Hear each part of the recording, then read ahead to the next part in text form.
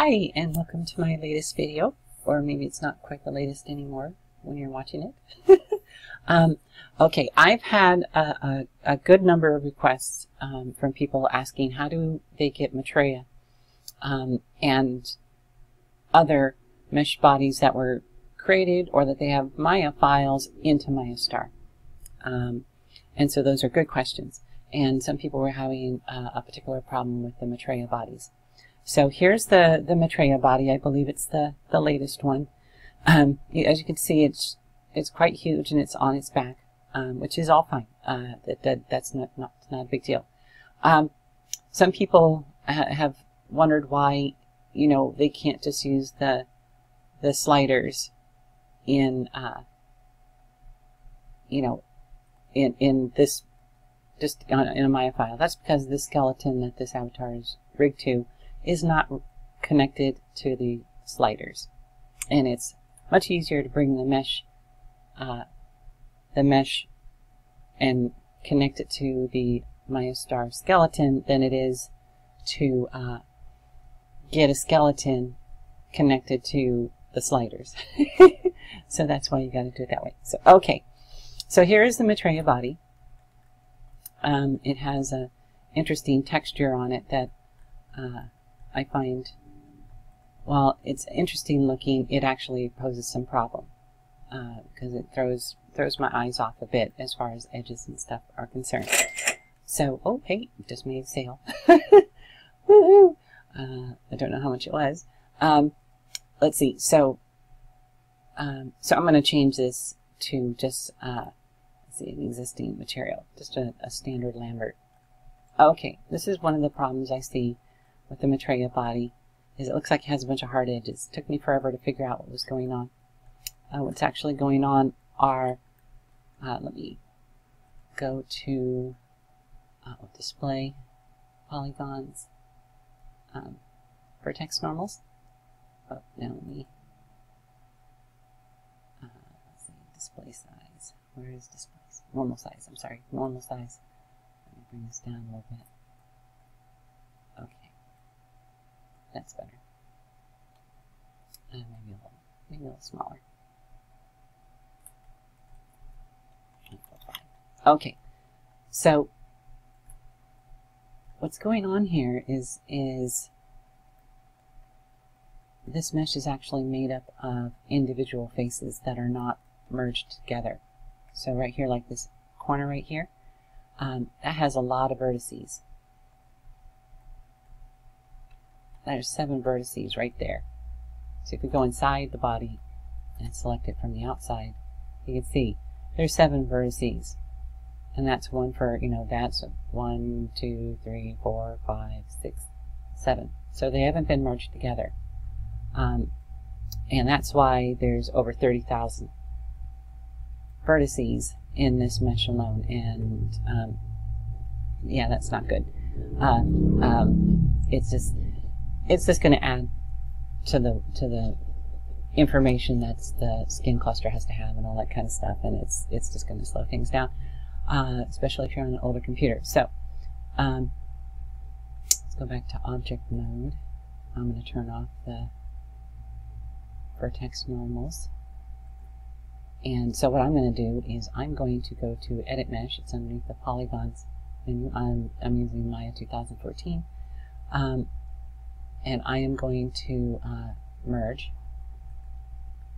Okay, and that seems just fine. I'm going to come over here to here. I'm going to increase this distance just a bit, just to be on the safe side that no vertices merged that shouldn't really have merged.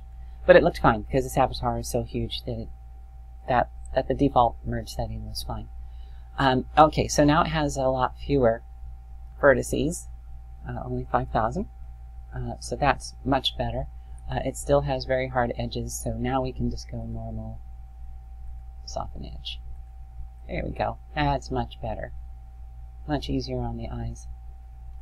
Okay, and now what I want to do is I'm going to delete by type non-deformer history. That will get rid of the merge and the tweaks and stuff on it, so that it just makes it a little bit cleaner. It got a little bit cleaner. Got rid of the merge at least. So so that when we export it, it'll have less of the problems, because I've already done this in practice, so I know it works. So, okay. Now theoretically, you could select all the meshes and export them all in one DAE. I did that before I merged, and it didn't work. But let's try it now. Let's see if it will. Well, let's first export out each body part so we have it. So, okay, so I'm going to export this out, and I'll show you I'm going to export it out as a DAE.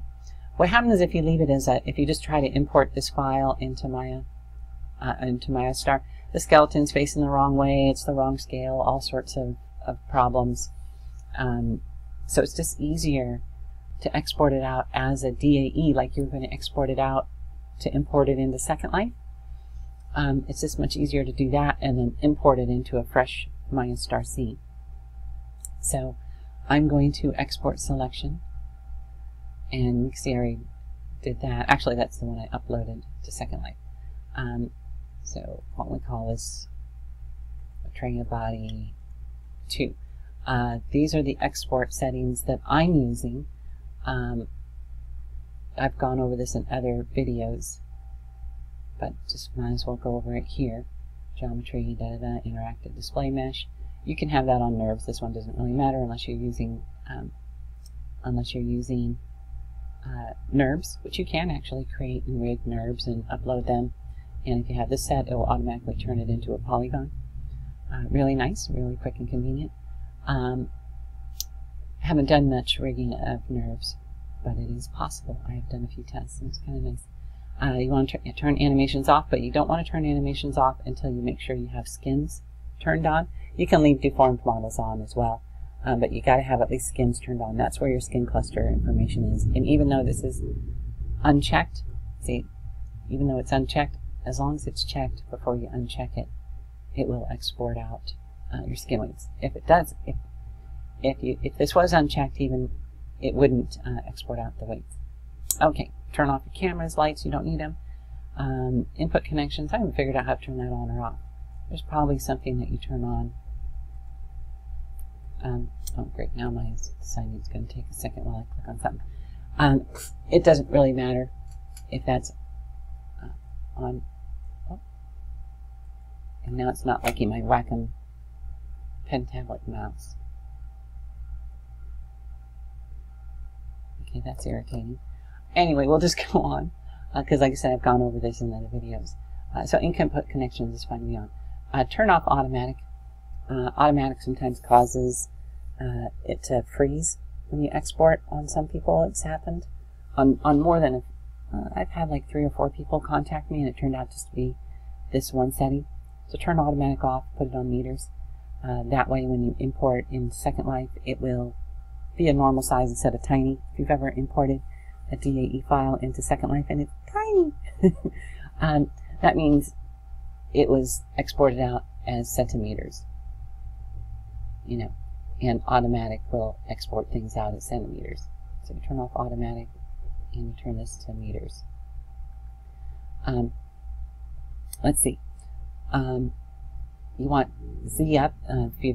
Also, you've probably noticed they come in on their side. That's because the default is Y up, but you can change it to Z up. That way everything is nice and cool, and it's what you expect when you get it. You can turn off Warning Manager. You can turn off Generate Log Data. I've hardly ever used this. I just sort of leave them on, just to have them on.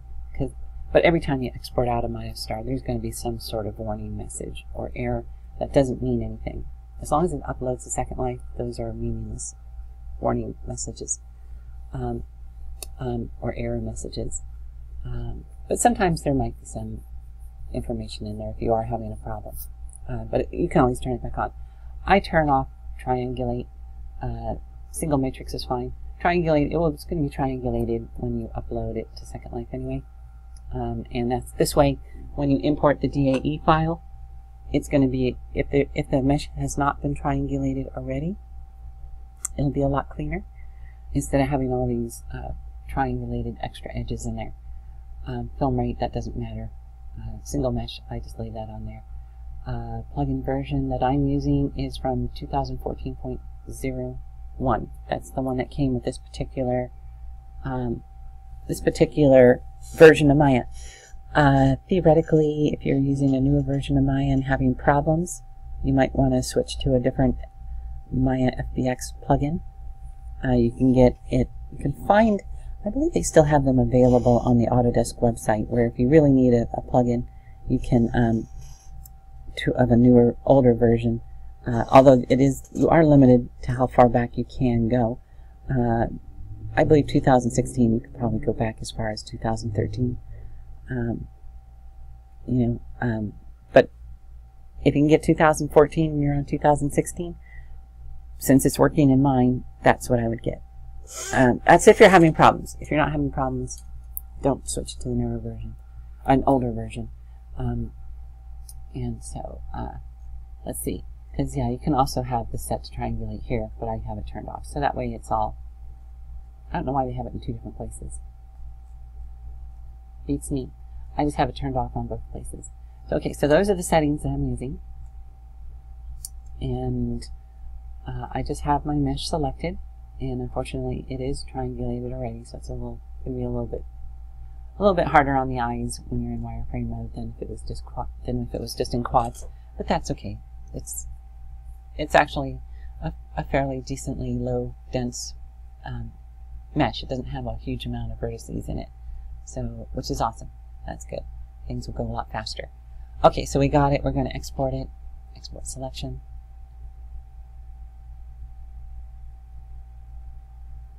Okay, we got that. It does give me a warning, which are meaningless basically. Skin definition, blah blah blah, group one, none of that matters.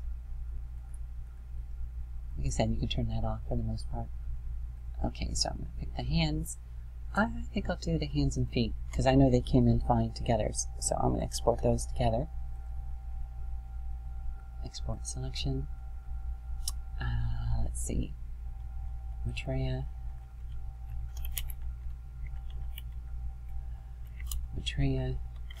hands and feet. And you could have a space in between those, it doesn't really matter. And I'm going to export. Okay, and those have exported as well. Oh, okay, and here if you need to know what FBX exporter you're looking for or you're using, just go in your plugin manager, scroll down till you find fbxmaya.mll, and then see I have these to auto load, and hit the I button. That's for information. Let's see, who is that? Great. I'll have to answer that later. Let me put this on pause real quick. Okay, I'm back. Let's see. Okay, so this has your information about your plugin. This is the plugin version. 2014.0.1. And actually, there you go. And that's where it's put in. It's installed. It's always on your. It's not in your. Anyway, so this is where it is on mine, and it would be in a similar place in yours. It wouldn't be near where the scripts folder is in the documents folder. It's not in that folder. It's actually in program files, Autodesk, and in your version, and then bin plugins and stuff. You can have more than one version of Maya plugin installed. I've done it. I think what I did is I just went into the original, found the original, and renamed it slightly. You close Maya down and you rename it slightly, then you install a new plugin. So you can actually have more than one version of the FBX Maya.mll installed on your computer. You just change the name of this file. So if you want to keep this one, I would name this FBX Maya 2014.mll. And then you can install an older version of the plugin if you need to, and then you'll have then you'll have to restart Maya. Hopefully you should have Maya closed when you do this. You don't want to do this when Maya is open. And then what you would find is when you go into the plugin manager, you'd have two FBX. Where is it? Oh, there it is. FBX Maya ML. So you'd have a new one that was just the cursed.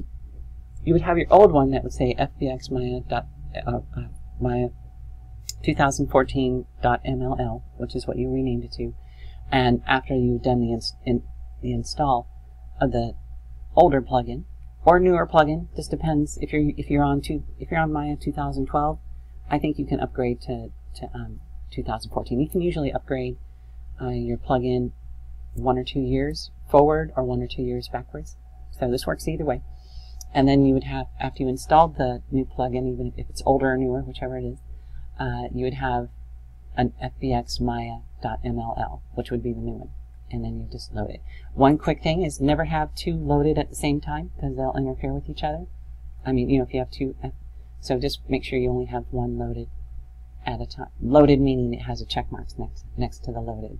Don't auto load them both. You can auto load one that you use most of the time, so that when you open up Maya, it's ready and available. But just make sure you don't have them both set to auto load, and that you never have both of them. So if you had one set to auto load and you started the program, you go, oh, I need to go to this older version or newer version. Uncheck the one that was loaded and put a check mark next to the other one. So I learned that the hard way. Okay, so that's the plugin manager. And then to load it, you just put a check mark. I usually click refresh, but I don't think you even have to do that. You just have to put a check mark next to loaded, and it will load. And then you don't have to restart Maya. You just go File, Export Selection. So, okay, so we've got that stuff exported out. Let's go to New Scene. I'm not going to save this. And I'm going to activate, even though that skeleton was the original skeleton, I am going to connect it to the female bento. That way, if you want to make a female bento rig to it, you can. Okay, so here we have the MayaStar bento skeleton. I'm going to import now the DAE, and I'm going, am I on my desktop? No. Desktop, there we go. So here's the Maitreya body too. So all you have to do is double click on, I'm going to go over my settings just in case. These are just the default settings that I'm using. So I've never changed these, but somebody was having a problem. There's not many settings. Preserve references is what this has. Load, saved references, load state, whatever that means. I don't know everything, but that's what these are what the defaults on. Root, blend shape. This is what I have. Let's see. These are just the settings that I'm using. So if you have similar settings, or if you have similar options, but they're different for the defaults on yours and you're having a problem, try these settings. There's not many of them. You can try those settings. Okay, so now I'm going to import the Maitreya body. And it came in. And I'm going to hide. It came in with a couple of new layers too. Like partial, I guess. Yeah, it somehow kind of put my skeleton on this layer. Don't know how. And there's the body. So this is the body layer. It automatically did that for you, so that's really awesome. Let's see.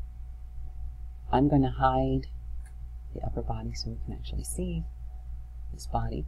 Now everything looks fine. There's a little bit of a gap in the neck for some reason.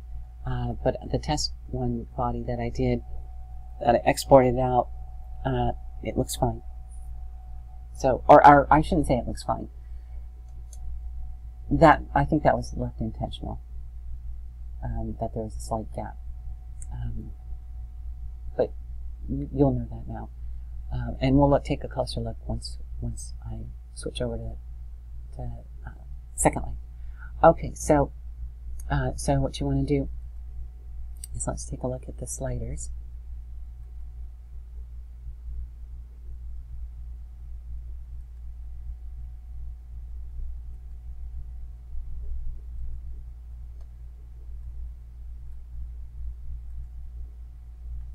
Okay, so we have the appearance sliders, and we can go to the different sizes. So it appears that everything's working. Different sizes, body types. These are my body types that I came up with. I don't think anybody ever even used these. These were fitted mesh body types. The theory was you take your base mesh that you created for the default avatar, and then you reshape it to fit this, but then you still have the fitted mesh waiting on it, so that each version of these, like there's a lot of girls in Second Life with this particular type of body, really big boobs, really big butt, so that this fitted mesh would fit more their type. The majority of people, I would say, were hourglass. So this would fit the majority of people of hourglass, even if they had slightly different settings. It fits better. And then the waif is, fairly thin.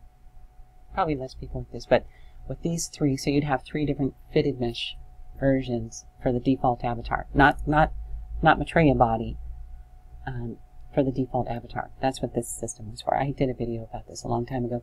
Like I said, I don't know if anybody's even tried it or is even using it, but that might be a way, instead of the 5 standard sizes for the default mesh avatar, to do with these 3 fitted mesh for the standard default avatar, or for the the Linen Lab avatar in Second Life. But anyway, that's not for Maitreya. I was just trying out these different settings to make sure everything was working right.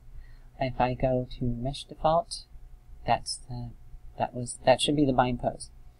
There's the default shape in Second Life. And if we go to bind pose, see, we get an error. See, this is good. We get an error.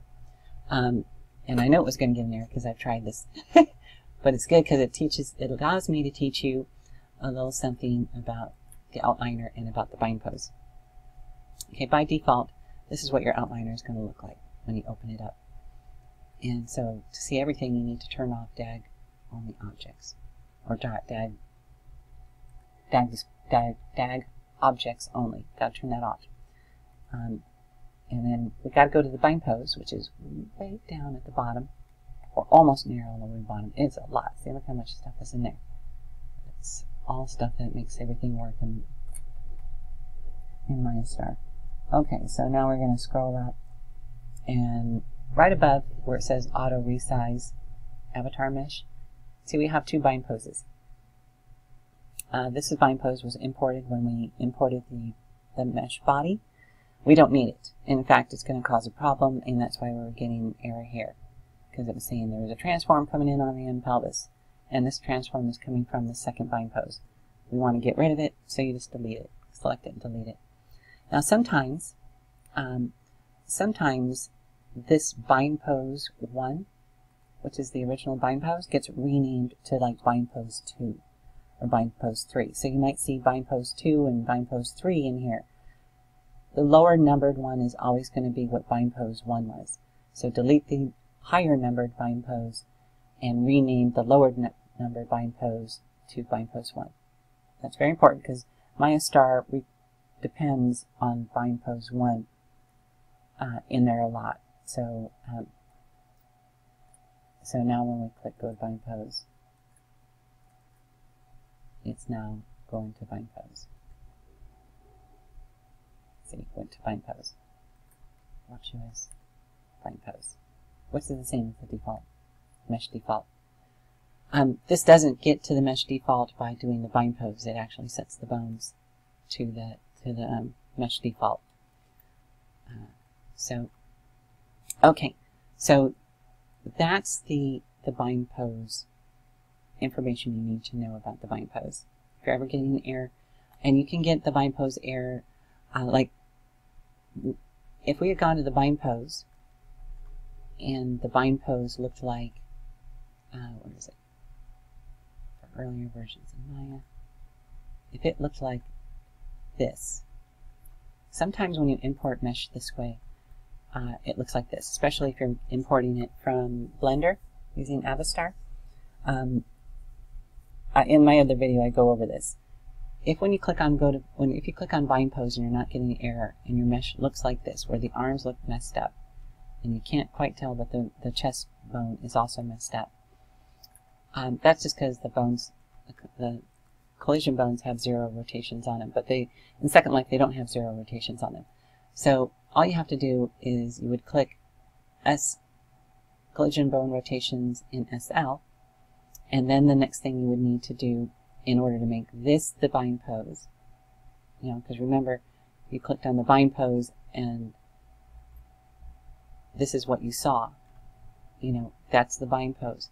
We need to redo the bind pose in that case, and all you have to do is, like I said, go for earlier versions of Maya and click collision bones rotations SL, and then go into MayaStar, go to the skin weights tools, go down the bottom of the skin weights tools, custom bind pose, create bind pose, and now that's the bind pose. Okay, because you can create any bind pose you want. You can go like that, and then you could go MayaStar, skin weight tools, create bind pose, and now if I were to go like that, and then go to, well, I didn't have to deselect the bone before I click bind pose, but see, bind pose. There's the bind pose now. Okay, so I'm just going to undo. Okay, now that should have gone back far enough. Yep. Okay, so we're back to the regular bind pose. So okay, so right now you're ready to export out this this mesh. Or you can export out. Create your mesh clothing and copy the weights from and export out your weights. So this is ready to go. You can redo the layers and what have you. Yeah, see, it took the skeleton out of the skeleton layer, and it put it on this layer. If that's a problem for you, you can fix that. Just select the skeleton, click on that layer, and then remove selected objects. Or empty the layer. That would remove all the objects that were in that layer, I believe. Let's do it. Yeah, see, that removed all the objects out of that layer. If you didn't like that particular layer, I'm going to undo it since looks like I didn't put far enough.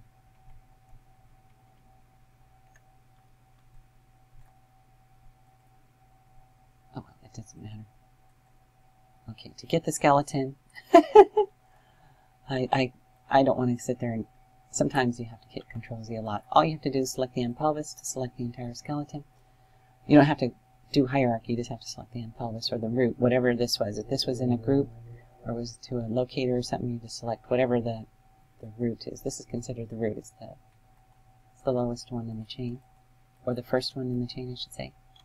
So that's the root. Anyway, so then you just click on that and holding down the right mouse button, add selected objects, and now that's back to normal. Okay. So now I'm going to go over to the to Second Life, where I've already uploaded a DAE that I had exported out that was just like this, exactly like this, went through exactly the same process. And I went and I got a demo body of the Maitreya body to make sure that it actually is correct, that it actually is fitting that mesh body. So I'm going to go over to there now, and here we are. The demo body has nothing covering it, and I didn't want to be naked, so so I didn't want to so I didn't want to yeah, I don't want to be naked.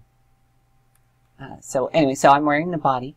It does have quite a bit of poke through, but you can see it does follow it does follow the body, and you can go into Appearance Editor, edit shape, and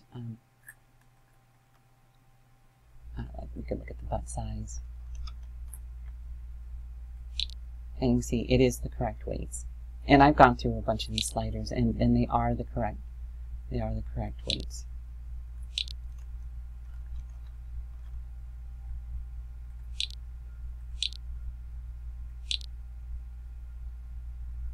I would like to have not seen so much quite so much poke through in the arms.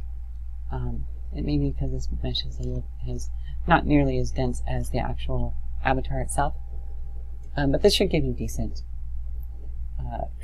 weight transfer. Okay, now I want to look at the neck real quick. And yeah, see, there is a bit of a gap. You can see that, you can just barely see it. Oh, let's see. Where is my inventory? And I'm just going to turn it on full bright. Oh, okay, I don't have to turn it on full bright. Anyway, you can see that there is a gap. This is where the neck really is, and this is where it is. So there is a gap, just like there is here. It's the same gap, so everything is fine.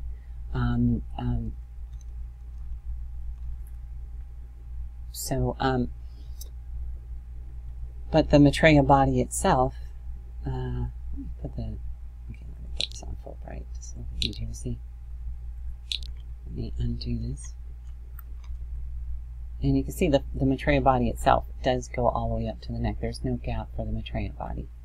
So there is a slight gap. That's a little bit difference between the two, between the Maitreya body and the demo body. Wrists seem to end right where they're supposed to. Okay, so we know it's actually working just fine. This is a good result. Okay, so let's just go back into Maya and let's import the hands and feet. See if they come in at the same time. Okay, that's the morning. There's the hands and there's the feet. So you can import more than one mesh at a time using this method in one DAE, multiple meshes in one DAE. You can. Let's see, and we go to bind pose. See, we go to bind pose again, it gives us that error. So we go to the outliner, and we already have the thing, so we'll go down here, the DAG thing turned off, and there's bind pose 2 again, and we just delete it. And second life, bind pose. See, we're back to normal. Okay, let's do animations, female walk. There we go. And everything's rigged. Okay, everything is rigged just fine. The way it's supposed to. Awesome. And so, put it back on frame 1. Or you can just go bind pose. There we go. Let's see. So anyway, so you can, it looks like it also put everything on a nice layer all by itself. So you don't even have to make the layers. Oh, and it put the skeleton back on the skeleton layer. I don't know what this skeleton layer is. We can just delete that layer. And how you delete it? You just click on the layer to select it, hold down the right mouse button, drag your mouse down, then release on what you want it. Delete layer. So this body is done and ready, and you would go save to make sure you save it, and now you have the Maitreya body ready to go, ready to rig to. Awesome. Alright, I'm trying to think, was there anything else? I'm not going to show that. I know the hands and the feet would be fine. If the body was fine, the hands and feet are going to be fine. I'm not going to upload those. The second life. So anyway, so that's the Maitreya body, how to get it in. I can actually do it in less than 3 minutes, but going over this and talking as much as I tend to blabber on about. This is a 35-minute video. So it doesn't take actually 35 minutes to do this. It takes a lot less. So probably about 3 to 5 minutes once you get used to doing this. So awesome. Have a great have a great weekend, and we'll see you in the next video.